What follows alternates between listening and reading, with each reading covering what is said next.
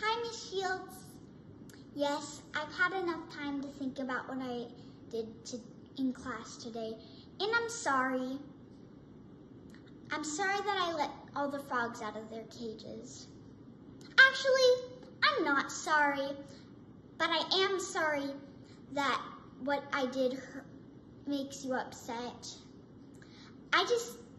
But I have to tell you, I just couldn't go through with dissecting an innocent frog. They're just so cute and green, and they're alive. Wait, we're not dissecting the frogs? Bobby Anderson said we were. That's why I let them go. Well, I am sorry, Miss Shields. I should have known you wouldn't have made us do that. You're the best science teacher in the world.